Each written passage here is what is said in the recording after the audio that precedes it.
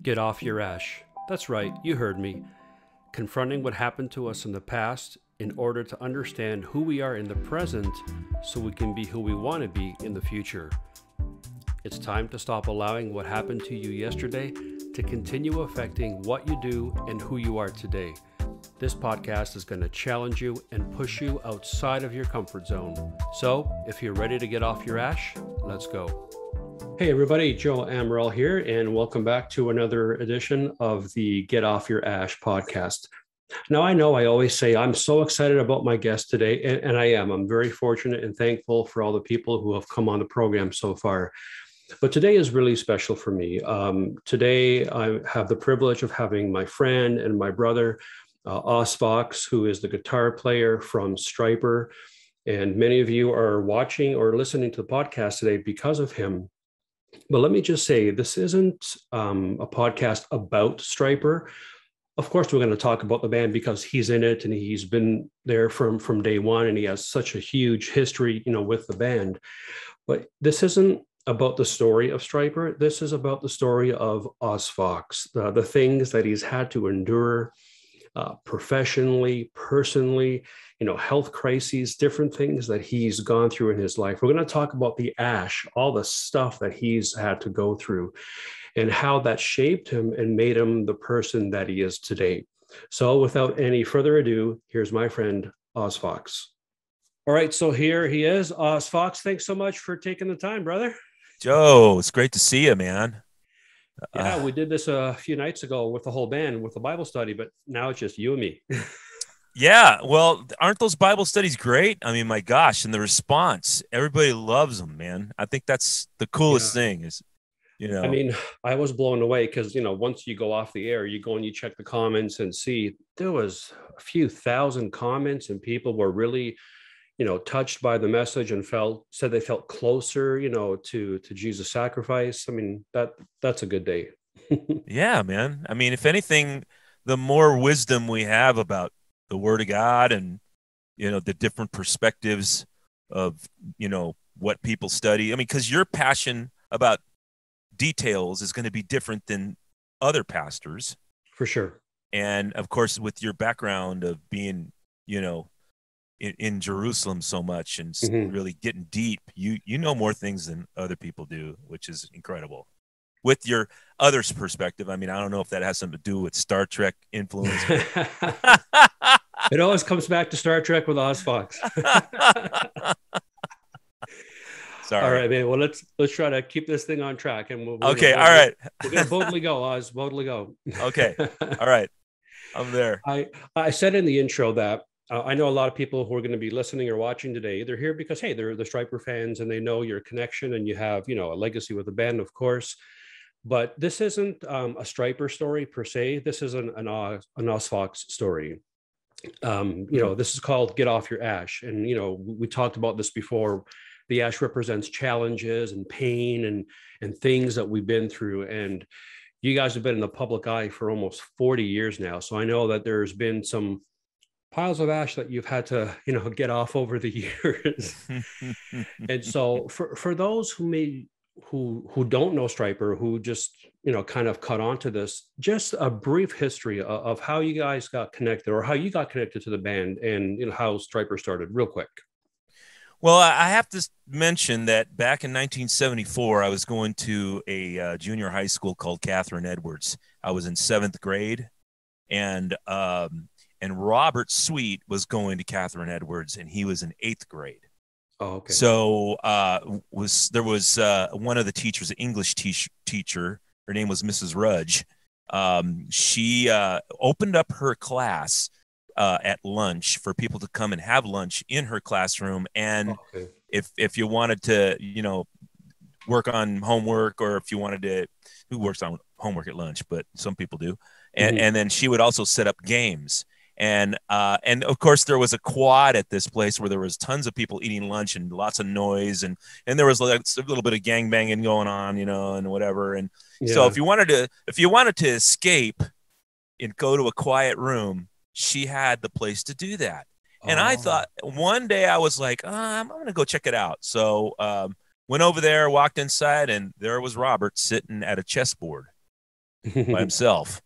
And I walked up and I just said, "Hey, how you doing?" And he's like, "Oh, hey, would you like to play a game of chess?" I'm like, "Okay, let's do it." So that's where I actually was introduced and met Robert Sweet. We played a How game of old were you when you chess. guys met us? How old was I? Yeah. 74. I would have been 13. Wow, He you're would a have kid. he would have been 14. Wow. Yeah. So I mean that's a long time ago. That goes beyond 40 years or so, right? That's a Yeah, long time. It's a long long time. time. So And that of was your course, initial introduction to Robert. yeah, and of course, I had never met Michael or their Mhm. sister Lisa. They have a sister named Lisa, and or their parents at all. And it wasn't until obviously the next year Robert went to high school, and I had to endure eighth grade by myself. And then when I got into high school in '76, we were both a year older, or a couple Mhm. years older, and that was where I noticed he was hanging out with musicians in high school, friends that were there that played instruments or whatever, and I got to Mhm. meet some of those guys, those characters, and then of course he had joined the high school rock band uh, that the marching band teacher or coach or whatever you want to call him. Yeah. He had started a class called Rock Band, and Okay. so Robert had signed up for it, and he got into it. And next thing you know, I see him playing in this band that was playing at lunch at the school, or sometimes they'd play at like school dances or whatever. Mhm. And I remember seeing him play, and I guess you had to audition, so there were other high schoolers that were singing and playing instruments and stuff. They had a Okay. horn section from some of the guys that were in the marching band and all Yeah, that yeah. stuff, and they were doing like Stevie Wonder and just a bunch of cool stuff. Yeah, yeah. And they were called PT Express Okay. because Pioneer High School, uh, their mascot was called the Titan, I guess. Okay, okay. Pioneer High School Titans Right. was the name of it was like mascot, and the way Yeah. they called the football players, that the team, the Titans, whatever. And so PT Express was Pioneer Titans Express. That's what it Okay. stood for. So I mean, obviously, it was like really cool to see him playing then, and of course, you can't forget a guy like Robert. He just has a unique kind of look to him. Yeah. At that time he had like a bowl haircut. His blonde hair was a bowl haircut, and Really? I Wow. actually have. One of these days I'm gonna scan the old high school. I have my old high school yearbook, and Okay. there's a picture of him in there playing. In Oh, that'd black be and cool white to picture. see. Yeah, yeah, Yeah, yeah. yeah. So that's how I got to meet Robert. Eventually, I went to jam with Robert at his house Hmm. with some of the guys that were musicians at the school, and that's where I met Michael. And at the Okay. time, Michael was probably about 12 years old. Okay. So that goes pretty far back. Eventually, Michael ended up being a freshman at Pioneer High School, and I think Robert had his last year there, or maybe he graduated. I can't remember, but at one point, I think all three of us were at the high school. And then at one point, I guess when Robert had already graduated and I was a senior, Hmm. I used to give rides to Michael and his friends from high school because they lived very close to a upholstery shop that my dad uh, ran. He owned it, and he was Okay. the upholsterer in there, and they lived like a few blocks away from that upholstery shop. Right. And so I would give them a good maybe mile and a half ride from high school to my dad's shop, because that's where I go help my dad after Hmm. school, Oh, okay. and they would walk the rest of the way home. So that's how we all kind of knew each other, became friends, Hmm. hang out, whatever. Okay, so And how long from when you guys met till, Rock's regime eventually Stryper was formed? well, Months, okay, years? it was definitely a few years. Oh, really? Okay. Yeah, because that all of that, I graduated. Well, I was supposed to graduate in 1979, but I ended up not making it and had to get a GED. But it wasn't until maybe I want to say it was 1981 that I started going out to Hollywood and watching Rock's Regime play, because obviously Oh, okay. I was still friends with the Sweets, and so Okay. we would meet up. I'd go watch them play. In fact, before it was even Rock's Regime, I used to go see them play at Gazzari's with different other band members with different band names, so to Hmm. speak. Um, and I actually saw, and I believe it was the first time that Michael sang with Robert in a band.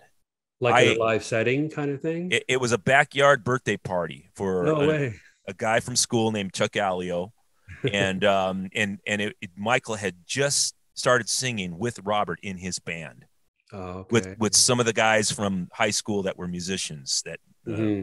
that we had already known and hung out with for a long time. And there's probably that whole story you've heard before about how Robert auditioned Michael, and Right. so I think I saw the first gig that they did together. I went to that party. Wow, man. So that was like 81-ish, you think? It could have been 1980. I'm not Okay. Okay. sure. It's really hard to say because I graduated. Like I said, I graduated in '79, or I was supposed to, and then Hmm. it was like the next year that I think I saw them performing together.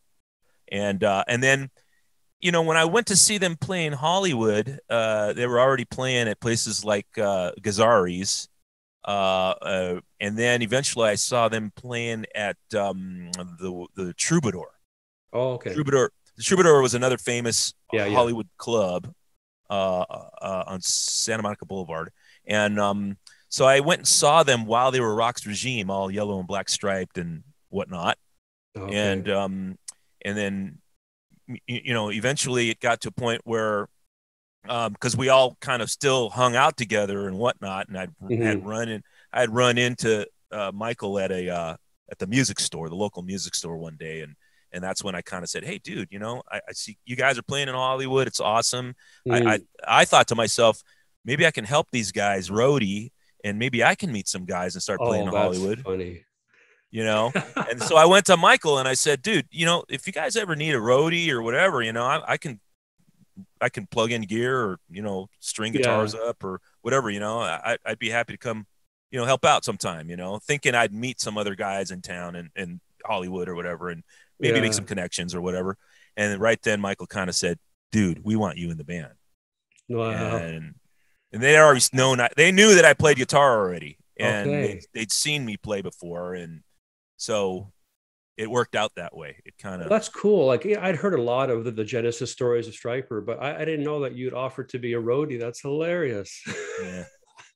Yeah, I mean, it was like there's always like who's the best musician, and there's all this competition, But to me, it was like, look, if we're all friends and we can, Hmm. work with each other, that might be beneficial to all of us if we can all help each other. And I still have that attitude now.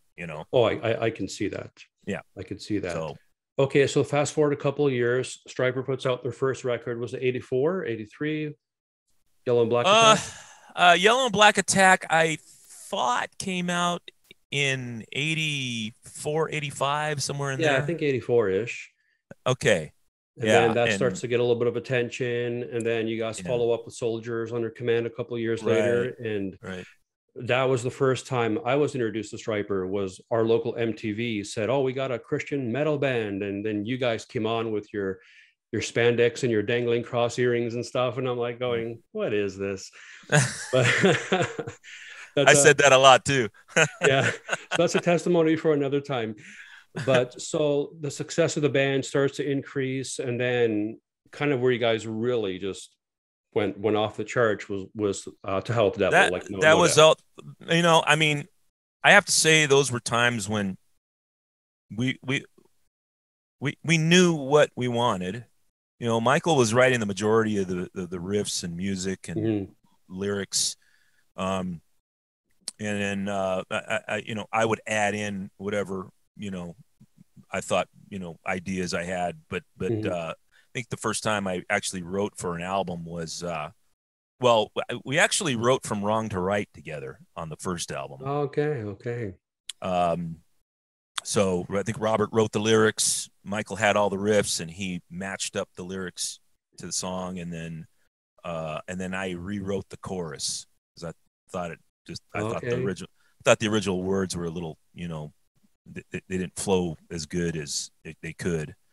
And so anyway, eventually, as time went on, Hmm. obviously, Soldiers had its own characteristic, Yep. and Till the Devil had its own characteristic, so to speak.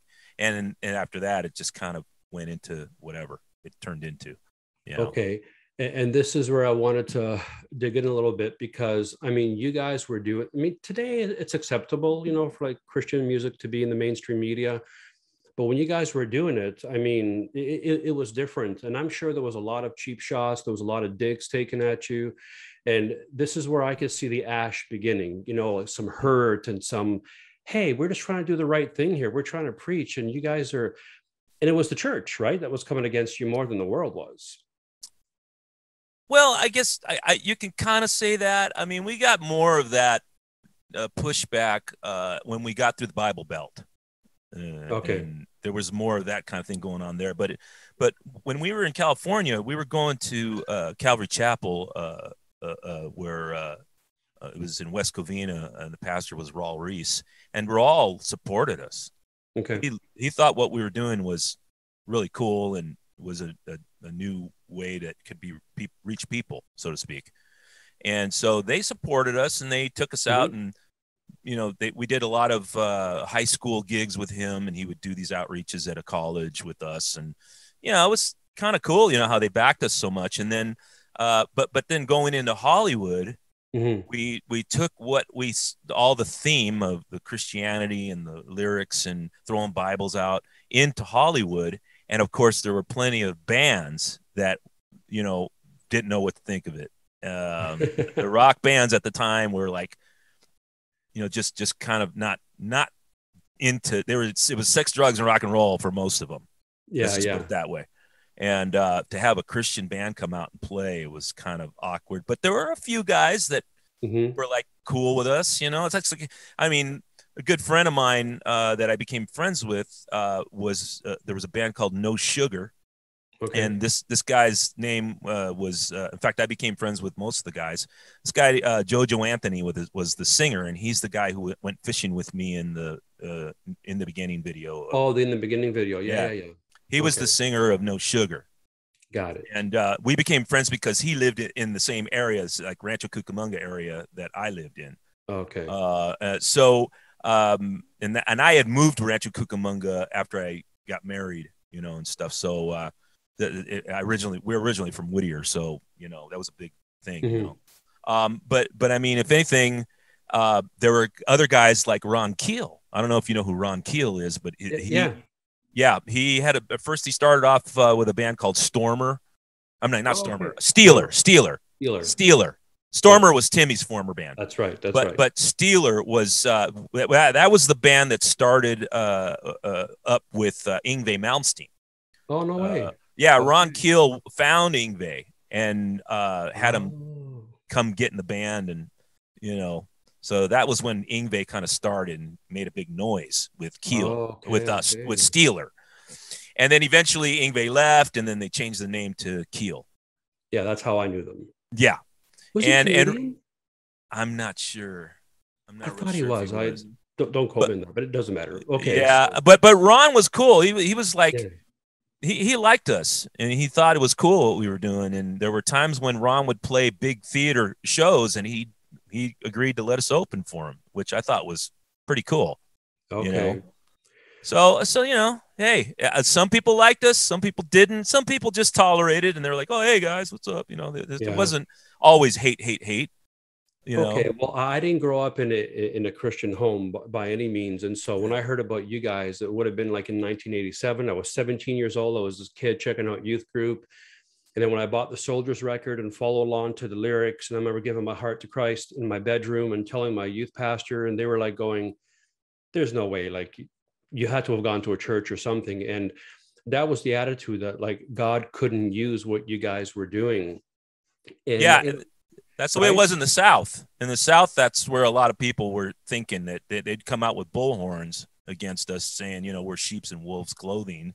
And of course, a lot of that came from guys like Jimmy Swaggart, Right. you know, and uh, it just, you're not going to, not everybody's going to agree with what you're doing. That's all there is to it, Yeah. But how does that affect you? How does that affect you as a Christian Well, who's trying to get out there? I mean, it did bother us. It was kind of, but at the same time, you can let it bother you, or you can go, Lord, this is something that you went through as well, and if you dealt with it, we'll deal with it. The high priest coming against him, the Sanhedrin or whatever, Hmm. and it's no different than what he went through. He probably went through a lot more. Obviously, he got crucified. um, but I mean, I think there came a point where I think we all kind of got frustrated with having to have to be these role models, Hmm. and that became a big burden on us that we felt like our own church was get on us, like, about things, and not necessarily raw, but some of the other Hmm. pastors would get on us and say, you can't do this, you shouldn't be doing that, blah blah blah blah. And so we got a little bit of that kind of flack Yeah. from the closest ones, and at some point we kind of cracked, and it was like, you know heck with this, man, we're just gonna, and that's when we did the Against the Law album. Against the law, like 1990. 1990, yeah. Yeah. We kind of all went through this period of just kind of frustrated Yeah. rebellion, and I don't know, it was just a very strange time. All of us kind of slipped into this mode of, well, I don't care what the church thinks anymore, I'm going to do Yeah. whatever I I want. mean, you sat on your ash at that point, Yes. right? Yeah, right. Years of people just pushing you and just shaming you and talking bad about you. After a while, you're just like, you know what, forget it. I'm done. I'm sitting on here and I'm finished. Yeah. And I got thinking about that because that affects your faith. It affected your family at the time, right? Going through Yes. that kind of stuff. Right. Tell me a little bit about that. Well, I can only speak for myself. Yeah. I know that during that period, I started like drinking a lot of beer, Hmm. and when you mix alcohol with a Latino, it doesn't get, you know, um, Chicanos. um, and my poor wife, for my first wife, Leslie, she was, we had two kids at the time, and Hmm. it was tough on her, and there was a lot of stress, and a lot of stress with me going on the road and leaving her with the kids for you Yeah. know months on end, and then if I'd come home and get crazy and party it up a little, and it just wasn't a good mix, and I really had to come to grips with myself at some point, but that really didn't happen until Michael left the band. When Right. Michael left Stryper to go do a solo thing, that's when everything came to a halt. Hmm. And at that point, there was no band to go out and tour with. Hmm. And I had kids to feed, and a house payment, or Yeah. rent to pay or whatever. Yeah. And so I ended up going to a temp agency, and I got a job working in a warehouse. Hmm. And there was no more Stryper at that point. And so I had to go through a period of, okay, Lord, if this is what I got to do, I'll do it, to take care Yeah. of my family and my needs or whatever. And the good thing was they moved me up pretty quick. I became a supervisor real fast, Hmm. because I did have warehouse experience from, before I was even in Stryper. And so I latched onto it pretty well. But I mean, those some days were 16 hours, Yeah. of loading trucks and, all that kind of stuff. It's just crazy. I And hear you. yeah, And I you remember when I was pastoring these little churches, and driving a forklift at a candy factory, to pay the bills, just yeah, making jelly beans on the side while preaching on Sundays. And you do what you got to yeah, do. But I mean, Stryper had really gone up into the stratosphere, right? And I mean, Yeah. you're up and you're flying high and doing great, and then boom, Yeah. it all comes down. And if you're not a strong person, if you don't have a solid faith, I mean, that can really knock you down and cause you to sit on your ash for a while. Yeah. Well, I mean, if anything, for me, it was pretty heartbreaking to think that I went from playing in front of thousands of people to loading up you know, a container that's going to China. I worked for JBL Okay. Professional Speakers, and Yeah. the manufacturing company would send trucks of stuff that we'd have to put away and stock, and Hmm. then we'd have to load them on trucks, in the shipping department, and it was just crazy, and I Yeah. remember there were times when I had been into it, working there for, I don't know, probably good 6-7 years. I'd wake up in the middle of the night on my days off or whatever weekends, and I'd go walk around the neighborhood and look up at the night sky because I couldn't sleep, and I'd be going, Lord, what what's going on? Why am I Hmm. here?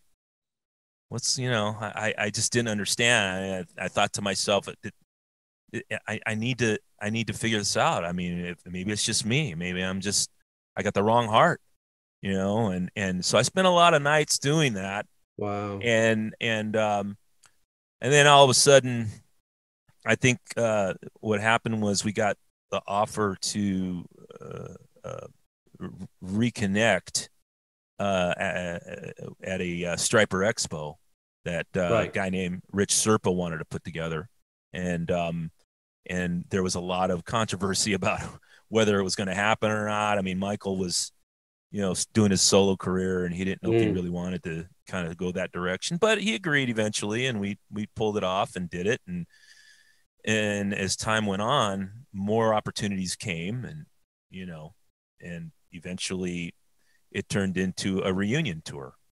Yeah. And when the reunion tour happened, there was still a lot of question of whether we would be re joining together again and making Mm. it happen. And that would have been around 2003 when that Yeah. first reunion tour happened. And then it wasn't until 2005 that we actually started recording again and doing albums. And, Okay. you know, And so it's kind of like I don't know, like a second win for Stryper. And then you went through a difficult time. Your first marriage kind of that ended a while before that, right? that ended, it started its path of ending around probably between 2003 2004 was when Okay. she and I were having problems, and then eventually it led to us splitting up and divorcing, and finalized the divorce in 2006, Wow. January of 2006. And that See. was really hard for me because Yeah. I really treasured having a family together, Yeah. and I didn't want it. My parents divorced when I was little. I was very small, Mm. and so I always wanted the opposite for my family and my kids, and it just didn't work out. And that's one of the things you have to Yeah. remember. And I have to blame myself. I don't put any blame on anyone but myself for not really being the leader in the Hmm. family like I should have been. A terrible example. Losing my patience, losing my. I mean, I have anger issues, Hmm. and but the thing about it is, through that heartbreak, the Lord reached me, and Yeah. I got on my knees before him and just said, I'm yours, Lord. I'm just going to accept whatever I put myself in here. I know you're going to get me through it. See, dude, that's a Job moment, though. Job lost Yes. everything. He lost his family, and then he sits there for a while. And at the end, he finally says, God, I'm ashamed of what I become. I repent for sitting in the dust and in the ashes. And the Bible says that after he prayed for his friends, that God restored to him everything and blessed him. The latter half was better than the first half. And I see God doing that in your life, because then he brings you this incredible woman that is walking this journey with you. So tell me about getting remarried, telling me a little bit about meeting Annie, and because I know her, but maybe a lot of people don't know your guys' story. Well, Annie, she was already going through her own Job experience. well, I mean, her own journey of coming out Mm, of prostitution and then wanting to help women get out of prostitution right. and whatnot. And it just so happened that I was friends with a guy named Kevin Max. Kevin was one of the singers of DC Talk. DC Talk. Yeah. We're still friends. I shouldn't say Yeah. was, but we're still Yeah. friends. But Kevin lived in Las Vegas sometime around the 2005 time year, I should Okay. say. And I don't know how long he lived here for. It wasn't a very long time, but just long enough for us to get together and have dinner when I was coming out here to rehearse with Robert. Mm, And so we got together for dinner, and I met this friend of Kevin's. Her name was Heather Veach, and okay. Heather had a ministry that reached out to strippers because she was a former stripper. Got it. Okay, and so I became friends with Heather, and we had, at this dinner, we were sitting there talking and all, Hmm. kind of talking about different things and whatnot, and then Heather. I became MySpace friends with Heather. That was when MySpace was the big thing. MySpace. Whoa. Yeah, Okay. that was when all that was kind of Yeah. popular, and so Yeah. I became MySpace friends with Heather after that, and then Heather, back then MySpace could have, you could have top friends, Oh, like okay. as much as 40 top friends, and their faces would come up and whatever. Well, Heather only had like 4 top friends that she posted, and Hmm. one of them said was ex hooker Annie Lobert. Okay. And there's a picture of her smiling, and I'm like, ex hooker. I clicked on it, and I read this testimony of her life and Hmm. what she'd been through, and it just blew Yeah. my mind. you know so I decided to try to become friends on MySpace with Annie. With Annie. And I just, back then, you can do a friend request and also send a little note. And Okay. I sent her a note saying, "Oh, hey Annie, I just hung out with your friend Heather, and I saw your Okay. page here, and I thought, hey, I know what you both of you guys are. Heather had a ministry to strippers, Annie had a Hmm. ministry to prostitutes, and I said, I could imagine the church is coming against you with all kinds of junk. I Hmm. said, if you ever want to talk about what we went through, because Stryper was doing the same thing Right. going into, I said, I'd be happy to talk to you about it, and just Wow. hit me up. And I kept it all in MySpace. I didn't try to get her number. I wasn't trying Yeah. to like Yeah. hit on her or nothing like that. Although she thought I was trying to hit on her. And That's a different so story. yeah. So right away after she got the message, she calls Heather up and goes, "Who's this Oz guy? He says he met you." And Heather says, because Heather and I talked for a good 3 or 4 hours at that Okay. dinner with Kevin. And Heather tells Annie, "Annie, that's your husband." Whoa. So Heather's the one that put the bug in her ear Wow. about Okay. me and what I'm like, because she knew all the guys Annie's been out with. And, Yeah. Yeah. Yeah. to her, after spending a little bit of time talking, and, obviously we shared a lot about the Lord and our faith and, all the different things, Heather kind of got that in her head that I would be a perfect fit for Annie. Hmm. And so that's what she said to Annie. And then, of course, I got an approval on the friend request. And eventually, Yeah. Annie and I kept going back and forth with messages. And eventually, I met her here in Vegas, Okay. actually in Boulder City, because I went to jam with some friends that asked me to come out and play at a little place out there. And so I invited Heather and Annie to come see me. Well, Heather couldn't Okay. come, but Annie showed up, but she showed up with a guy. Like, hey. And not that I wasn't trying to Yeah. get with her or, imply anything. I just thought it'd be cool to meet her in person. Hmm. She shows up with a guy, and I'm thinking, oh, this must be your boyfriend, but it wasn't. He was like a former guy that she dated, not Okay. seriously. And he went to her church or whatever. But I met her, and she was really super sweet, and we Hmm. took pictures. I still have the pictures, of Wow. that night. And I remember the night. It was February 2nd, 2008, you know? Wow. So, I mean, awesome, to know that, that kind of all happened a point in time. And, and then eventually, that same year, 2008, I had another gig that I think it was in October of 2008. And I Hmm. invited her and Heather again. Well, Annie was the only one that showed up. And we ended up spending the whole night out at a 24-hour restaurant just talking. Yeah. And then I went to church with her the next day.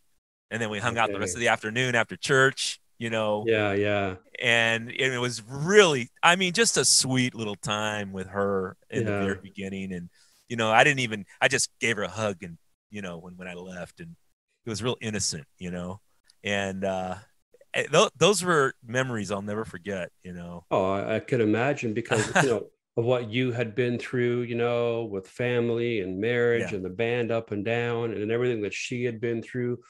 I mean, y'all both went through an incredible time of ash, and that could have destroyed you had you sat on it and stayed there.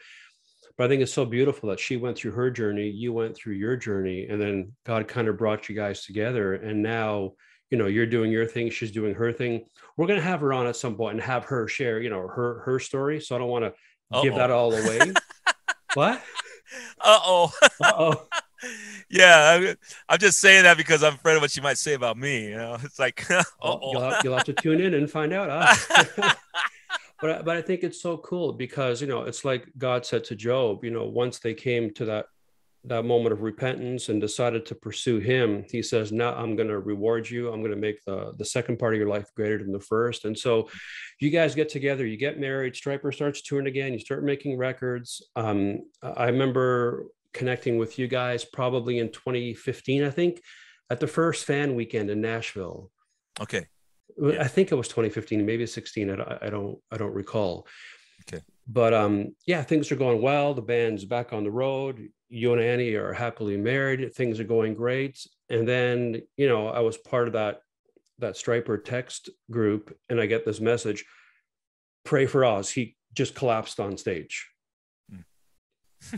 And everybody's Yeah. like going, "Well, what do you mean? Like, did he trip? Did he, like, what happened?" And nobody knew anything for a while. And so walk me through it, because it's just like, you're on ash, you get off, and then you're on ash, then you get off, and now boom, you're back on ash because you pass out. And walk me through a little bit of that journey. What ended Well, up happening with that? okay. So we need to back up a little bit Okay, because we had just finished up doing the 30th anniversary to Hell with the Devil tour in 2016. got it. Okay. Shortly out after that, we took the whole year off, 2017, and I decided if we're not going to be touring, I might as well, since I'm in Vegas, try to get Mhm. involved in some of the entertainment here. So I got into a cover band that was playing on Fremont Street every Sunday and Monday evening, and I started doing cover band stuff, Mhm. and eventually that led to me playing in a lot of different places in town. And I was playing at Carnival Court at Harris, which is an outdoor kind of bar area with dancing and all that stuff right on the strip. Mhm. And so I was playing there with this band that does covers called the Sin City Sinners. And obviously Yeah. I'm going where the sinners are, right? To be an Right. example. Okay. So anyway, we were playing covers, and we had to get to 12:30 because we had to play like right on the money. That's the way those places are. You have to play right Mhm. from one point to another, and then from that point to another, Okay. time. And so we had played two sets already. We were playing the last set, and I had to get to 12:30, and we were playing Rock and Roll All Night by Kiss, right? Mhm. So it was probably, I remember looking back at the clock, and it was like a couple minutes before 12:30, and we were right at the end of the song. So Mhm. we had to try to extend the song a little bit after the guitar solo. And Okay. that's when I looked at the clock, and I knew it was around that time, and we were about ready to finish. And next thing you know, I come back into the chorus, Mhm. and I thought I was playing the chorus to the song, which I played a million times. Mhm. And and I guess I wasn't playing it right. And the drummer's still playing, but the bass player kind of stopped and looked at Right. me, and everybody's looking at me. I must have been singing something wrong. I don't Uh, recall. My brain was like snapping. Something was mhm. going on. Yeah. And then next thing I knew, I completely blacked out, Boom. and I all I remember was waking up to Oz. Can you hear me? Oz was the bass player going, can you hear me, Oz? Mm. And then finally I woke up going, yeah, I can hear you. And he goes, you just had a seizure, and we're sending you to the Wow. hospital. So apparently I was standing there playing, and I just blanked out and Okay. went black. It was a grand mal seizure, and Okay. I fell forward. At the good thing I didn't land on. I didn't fall off the edge of the stage. Right. I was close enough too, and it was like a drop, about a 6 foot drop. And I just kind of went stiff and fell forward with my guitar, and the guitar, actually I landed on the guitar, and it's the guitar saved me from breaking my ribs, because it had a kind of like a Oh. it had a piece of wood sticking, like a piece of plywood sticking up on the edge, that was about that, that Mm. thick, and I would have broke my ribs had I just landed on it. And but I guess I just hit it with my guitar and bounced off, and then once I got revived, they asked me if I could stand up and walk off the stage, and I said I think so. So they helped me get up, and I walked off, Mhm. and then I heard everybody start clapping because I was walking. You Right. know, they Right. put me in a gurney, took me to the hospital, did some scans on me, and they found two tumors in my head. One in Mhm. um, the back left. I'm sorry, right Right side. hemisphere, Okay. right hemisphere towards the back, and they also found one behind my left ear. So the Mhm. one in the back ended up being in the brain, towards the outside. So they were able to, when they did the surgery on me, they were able to just take it right off the outside. And that's a whole other story. That was that Um, crazy surgery when you were awake playing guitar, right? well, okay, so the position of the tumor would have affected me in my left arm. I could have lost the use of my left arm. Right. And the only way to safely pull it out would be for them to perform the surgery with me awake playing the guitar. Wow. And they had to take like an electrode and test the area before they cut. And this electrode put out Yeah. a very low dose of electricity, and whatever part it touched, if it affected something on my arm would freeze or go off or whatever, and they would Whoa. know that that's brain and not to cut it. Wow, that's crazy. So this is how he did the surgery. He would test the area. If it didn't Mhm. throw me off from playing guitar, then Take he it would out. cut through. He Oh, would cut wow. through, and he had to do that. He did that for 3.5 hours, and they had me awake with my skull off, Oh, over man. on ice. What? They put the skull cap on ice. On ice. Yeah, I did not know that, dude. sterilized, I imagine. um, and then they did the surgery. I played guitar the whole time, and then finally, when he said, "Okay, we're done," Wow. and then they put me back to sleep, closed me up, put some titanium clips in so it wouldn't come Yeah. apart, and then I woke up the next day with a little bit of a headache, and it wasn't a big deal. But the definitely whatever they cut, Hmm. I remember after I was well enough to get up and pick up a guitar like a week later, I Hmm. couldn't even play a chord. No way.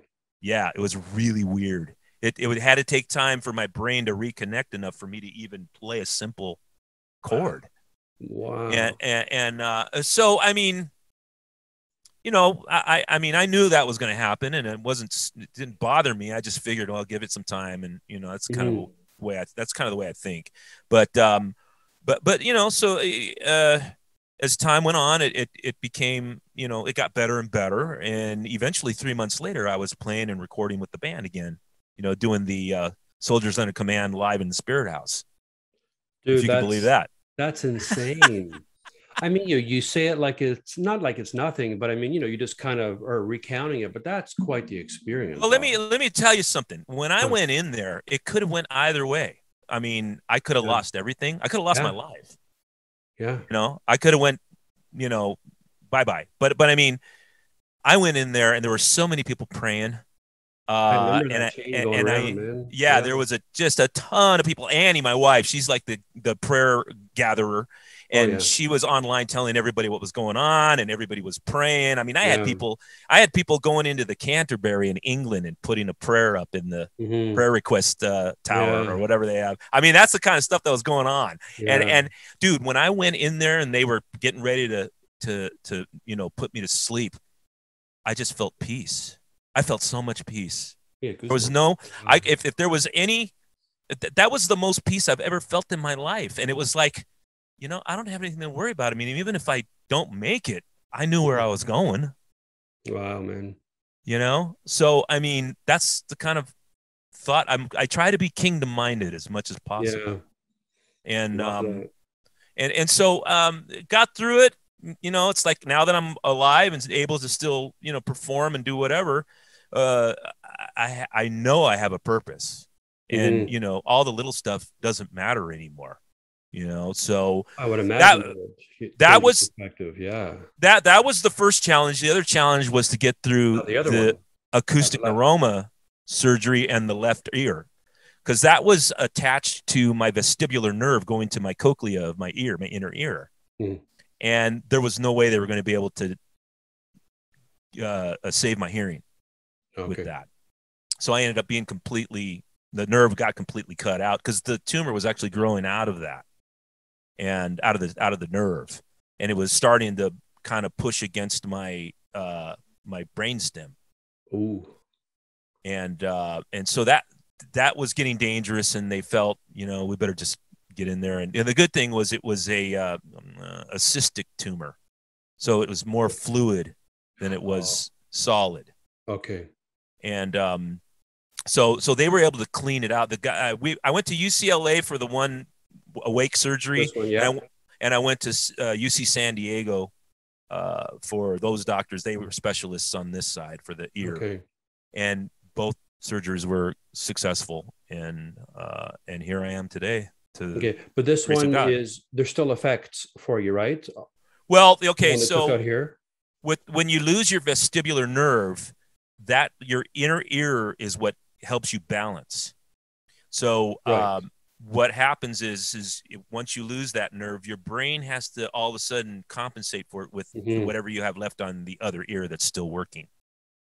And so that's a challenge. I mean, I still am my equilibrium's definitely off a little bit when I walk. I mean, it's weird because I'll be walking on a straight, flat surface and I feel like I'm walking downhill, which Okay. is very strange feeling. So when I'm on stage playing, obviously I can't really move around too much because I might fall over from my balance. Wow. Yeah. I mean, you're like in a metal band, like you're used to doing this. Yeah, if I do this too much, Throws you off. it throws me off.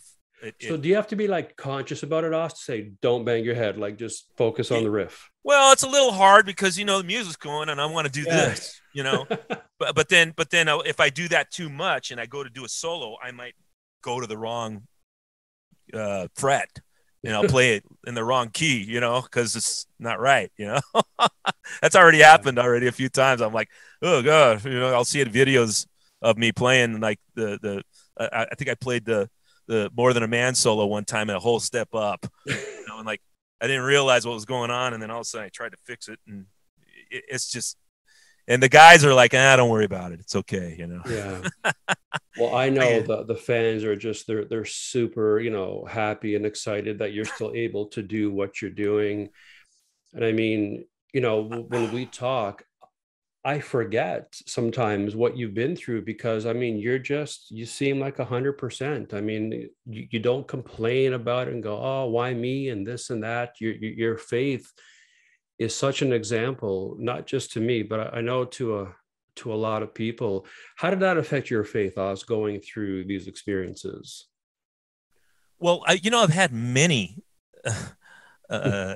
times of being in the ash, brother, and Hmm. many of those times where I've had to just say, Lord, I'm in your hands. I trust you. I know you're going to take care of me one way or another. And somehow God would pull me through. I did. I don't know if I told you the story about my uh, when I got sent a guitar. Mm. I was going through my divorce with my first wife, and I was working at the warehouse, and I was Okay. doing inventory, and I had a pile of work, and guys were coming in with problems, and everybody's just like on my case. And then all of a sudden I get a phone call from my ex-wife, soon to be ex-wife at the time, and she's giving me all kinds of problems about this and that, and Mm-hmm. yelling at me and crying and all this stuff. I'm like, I hang up the phone that day, and I'm like looking at the wall going, I can't take this anymore. Mm. I can't do it, Lord. I mean, take me away, or I got to do Yeah. myself in or something. I can't handle it anymore. Mm-hmm. And then within 5 minutes of me saying that, one of the other supervisors walks in with a box and sets it down right by my desk. And he goes, "Hey, this came for you. It's got your name on it." I'm like, "What the heck?" And then it was like a tall box, Mm. and he was there, and a couple other guys who knew what I was going through were there, and they knew what I was all about in my faith. I Yeah. opened up the top of the box, and there's a guitar case inside, and it is a yellow note. And I open up the note, and it's from this guy that I had spoken to in a chat room years before. He asked me what my dream guitar would be. And he said he remembers me saying on the note, he says he remembers me saying that a Silver Sparkle Telecaster was my dream guitar, and Mm-hmm. because Don Rich from Buck Owens played one, and Okay. and um, and he said, and I'm sending you this. I found this at a pawn shop, and I'm sending you this because the Lord told me to tell you that whatever you're going through, He's going to get you through it. Wow, man. And I opened up the guitar, and there was a beautiful Silver Sparkle Telecaster, which I still have. It's still in the storage downstairs, and Wow. it's a testimony. At that point, all these guys in the office are going, "Oh my God," they're Right. tripping. Right. They're tripping. And at that point, it was really strange when I saw the note and read his note, and it was like God going, "What are you worried about? Yeah. Don't worry. I'll get you through this." And instantly um, um, these burdens just lifted off. It Yeah. was like, you know, it just was amazing. And, That's and, amazing. and so sure enough, I got through all that. And, now, Annie and I and my, ex-wife, my first wife, Mm-hmm. Leslie, we're all friends, you Yeah. know, we're all friends, and we go out to dinner whenever we're in different our Which is towns or amazing. whatever. Yeah. Yeah. And it's hard not to get along with Annie. She's, She's amazing too. yeah, yeah. So, hey, I'm blessed to even have that, to have that. And then, obviously we still have kids together, and now we have grandkids, and, Mm-hmm. we can all meet at the grandkids' birthday parties and have a great time, and, Yeah. reminisce and all that. And she still knows all the Stryper guys because she was there from day one, Right. so whenever we're playing in Colorado, because she lives in Fort Collins near Denver, Mm-hmm. she'll come to the shows, and she's like, "Oh, hey, it's good to see you guys." Yeah. It's Yeah. So cool. yeah. Man, going into the conversation, you kind of have an outline and, the points you want to hit and stuff. But just hearing the similarities of, the ups and the downs, the flights and the crashes, and just seeing how you've been able to, remain steady and everything, and your faith has been unwavering. And it's just such a testimony. And I know that there are people watching this, who tune in because, of the Stryper connection. But I'm really believing that people hearing what you've been through and how you still have your faith in God, you still call on Him. I'm really believing that's going to speak to a lot of people, because this is going to go around the world. That's the beautiful thing about doing these podcasts through Zoom and stuff. I mean, you can just put them online, and who knows where this is going to end up. So I just want to thank you so much, man, for sharing your time, for sharing your heart with me, and just being open and honest about some pretty serious stuff. I appreciate it, man. Well, I'll tell you what. No, this is one of my things I always think, and this is for everyone to think about. If you know Jesus, you get the most peace in your Mm. life ever, because He's going to take care of you if you're faithful to Him. He promises that. And so, just by acknowledging that He's Lord and that He's in the driver's seat of your life, you'll find that peace, and he'll help you find the person that you're really supposed to be in him. And that's kind of been my thing, is to share that with people as much as possible. And just to be a person that has the purpose of being in a band like Stryper, where I can sing a song like Yahweh and put my hands in the air and watch the audience do the same. Yeah. That just blesses my heart so much. So there's purpose for me. That's right. And I know there's a purpose for everyone that's listening. Mm-hmm. The same, and maybe in a different way. Yeah. You know, maybe there's a purpose for you in something else that's very important in the Lord's plan for you. And you just got to follow that and find that peace, because if you do it your own way, you screw it up. Yeah. You do. Yeah. Well, listen, man, like I said, I just so appreciate you being, honest and open and transparent and sharing. And I love you, man. And I can't wait until we can get back on the road together and see what God will do in the future with Stryper and with you. Absolutely, bro. I love you too. And, just be blessed, and blessings on your family and your wife, Karen. All right. Thank you, Oz. All right, buddy. Thanks so much for joining us on today's podcast. We hope you found it informative and encouraging. For more information about Get Off Your Ash or to order the book, you can visit www.getoffyourash.today or just search it out on Amazon.